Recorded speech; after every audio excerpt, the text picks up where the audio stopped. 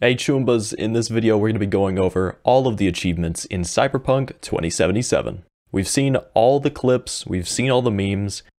This game was a pretty buggy mess. Well, as of this video, it's still a buggy mess, but just slightly less buggy. There are 44 achievements, and according to Steam, I have put in 75 hours before actually completing the game. Now there's probably like 5 of those that were spent paused while I was going and doing other stuff, but still quite the grind. And just so you guys know, all of my Cyberpunk 2077 guides and the future ones for whenever they put out DLC are all going to be in the playlist that's linked down in the description below, as well as in the little card off to the side. So if you want to know when I upload those videos or any of the other achievement guides that I put up, which go out weekly by the way, go ahead and subscribe and like this video because it definitely does help when it comes to the YouTube algorithm. And with all of that out of the way, let's go ahead and Delta and get into the video.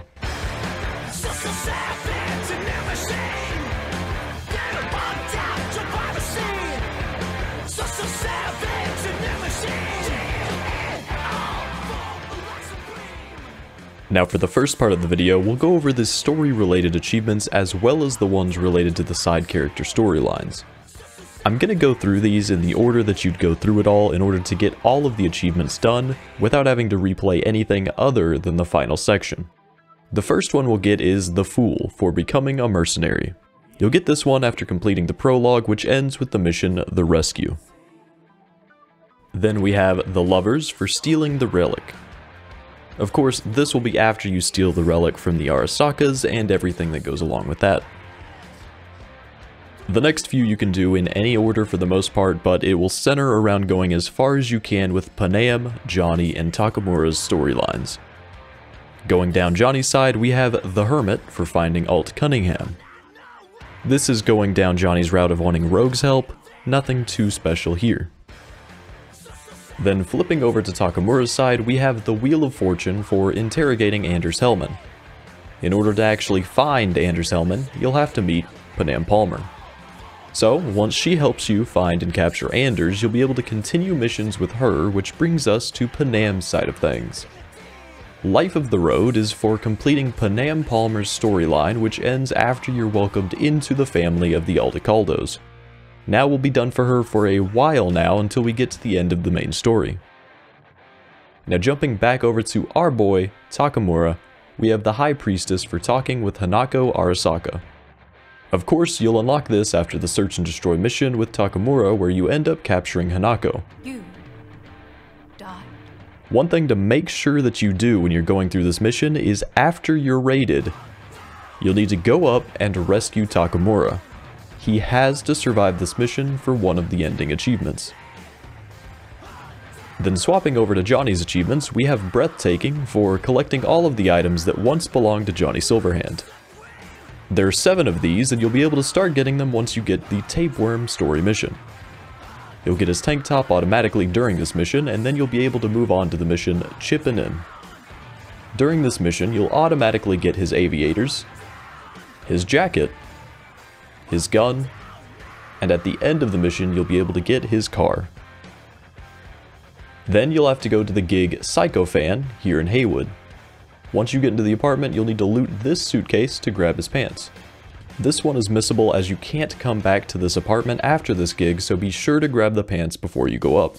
Then lastly, we have his shoes, which you can get during the gig Family Heirloom located here in Westbrook. You'll need to loot this locker to grab them, which happens to be the same one with the objective for the gig. After getting that one done and putting in some work for Rogue, we can get Bushido and Chill for watching Bushido X with Rogue. Then we can go and clean up some of the side character storylines before going through and completing the different endings. Judy vs. Night City is for completing Judy Alvarez's storyline. The last mission for her is when she has you join her in a wetsuit to go back to her hometown. Then we have To Protect and Serve for completing River Ward's storyline. The last mission for him will be when he has you sit and drink with him outside and gives you his gun. For the last side character story achievement, we have To Bad Decisions for completing Carrie Eurodyne's storyline. The last mission for him is going to be when he has you go with him on a boat to vandalize and burn it. Now we can move on to the different endings. With all of the work that we've already put in with these characters earlier, you'll be able to make a save right before our big decision and go back to that to go down the different paths. So first up, we'll get the world for completing the main storyline in general. You can do this with any of the paths, doesn't matter. Then there's the star for leaving Night City with the Aldecaldos. In order to do this one, you'll have to complete Panam's storyline, and then choose to call her for help when confronted with that decision. Then just go along with the missions to the end of the game and choose for V to keep his body.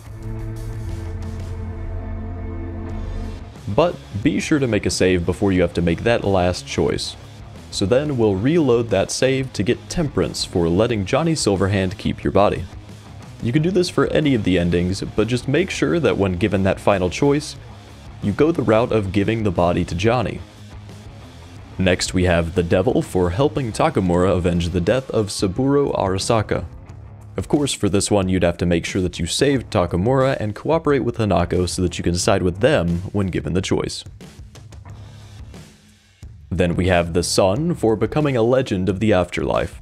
This can be done by making the choice to go with Johnny's route at the end and get help from Rogue. And that covers all of the main story and side character story related missions. Legend of the Afterlife you'll get for reaching max street cred. As you grind through the game, you'll get this one naturally. There are a few missions that relate to completing all of the gigs and NCPD scanner hustles in each of the regions. These are City Lights for completing the ones in City Center, Greetings from Pacifica for the ones in Pacifica, It's Elementary for the ones in Watson, Little Tokyo for the ones in Westbrook, Mean Streets for the ones in Haywood, The Jungle for the ones in Santo Domingo, and the Wasteland for the ones in the Badlands. You'll need to complete most of the story missions and get to Street Cred 50 to have access to all of the gigs in the game.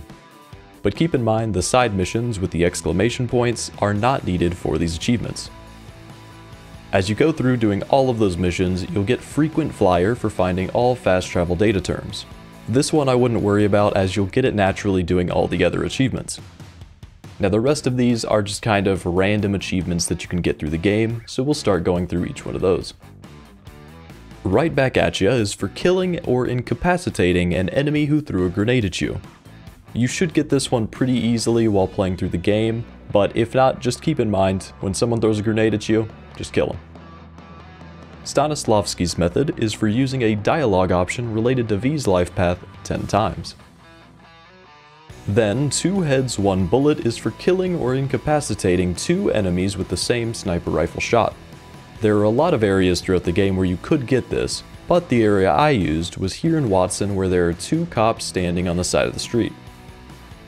For True Soldier, you'll need to kill or incapacitate 300 enemies using ranged weapons. Christmas Tree Attack is for completing a breach protocol with a minimum of 3 daemons uploaded. For this, you'll need to get a new cyber deck that has a larger buffer size and then get all 3 options done during a breach protocol.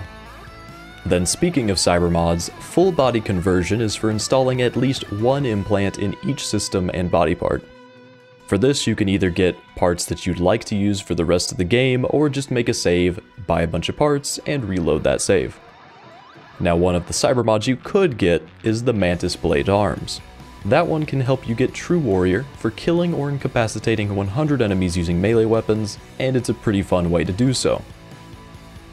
Then for Gun Fu, you'll need to kill or incapacitate 3 enemies in quick succession with a revolver or pistol in close combat. You can do this when you go through Johnny's flashbacks, John Wick style,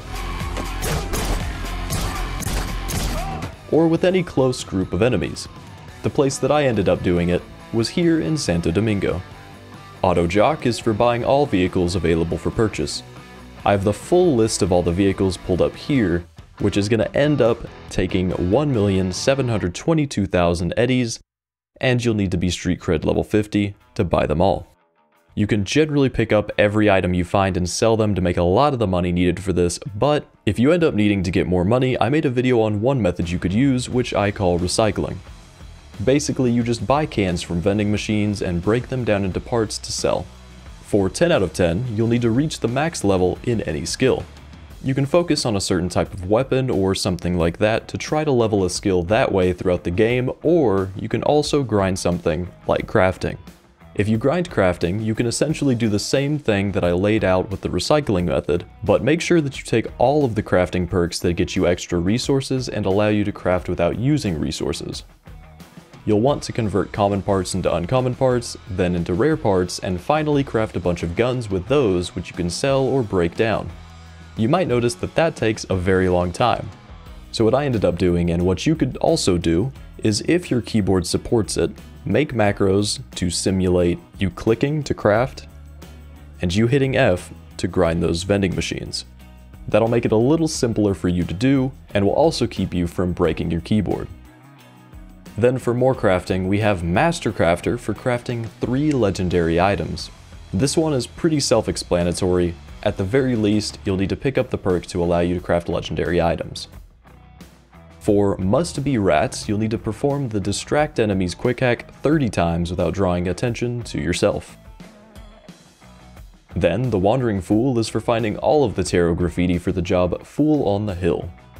This is pretty straightforward and it has its own mission associated with it, but I also made a guide going through all of the locations of the tarot cards if you want to check that one out. For Gunslinger, you'll need to shoot an enemy grenade in midair with a revolver. This may take a few tries to get down, but just go to groups of enemies and try to allow them to throw grenades at you so that you have a chance to shoot it midair. V for Vendetta is for reviving with Second Heart, and killing or incapacitating the enemy who killed you within 5 seconds. For this, you'll need to at least have body 16 and be at street cred level 49 to buy the Second Heart. Then just let an enemy kill you, get up, and quickly kill that enemy.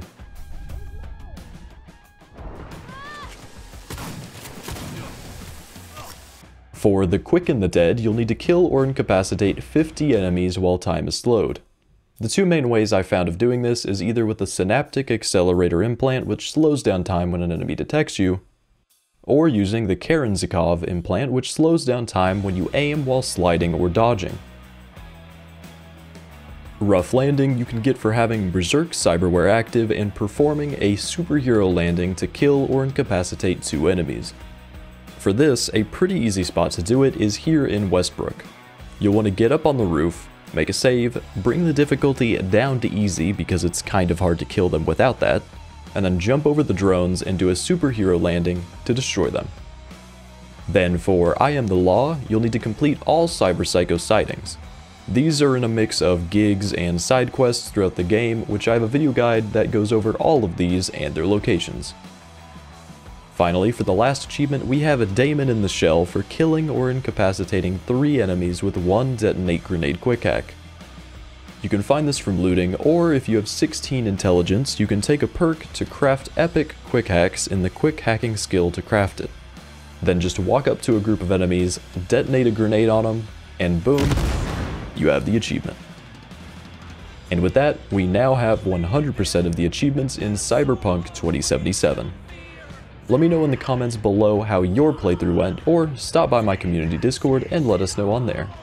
And if you liked the video or found it helpful, be sure to like, subscribe, and comment down below with what games you'd like me to cover next.